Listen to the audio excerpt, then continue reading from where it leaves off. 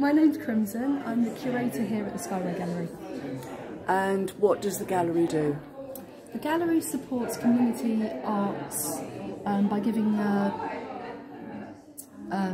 very reasonably priced, very capacious galleries. We've got about 70 metres of wall space in a public building with great transport links in the centre of town. It gives the opportunity to artists of at all stages of the career. So amateur groups often show with us. At the moment we've got Lancing Arts Club, which has been a club, an arts group which is very inclusive, and they're celebrating their 70th year with this exhibition, which is, they've got about almost 100 paintings of all different mediums, different levels, from beginners to people who've exhibited in lots of different places and have a more professional portfolio. So, and what brings you to Shoreham?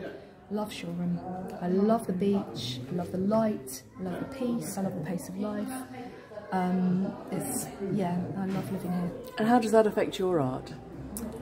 Well, my art is about observing internal states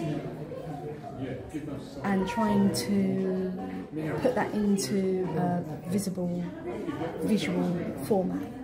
So my internal states here are, or my imagination is stimulated by rest.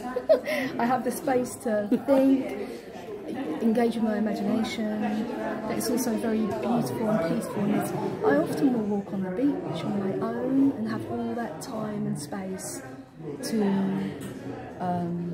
just to imagine and sort of drift, and that informs my practice.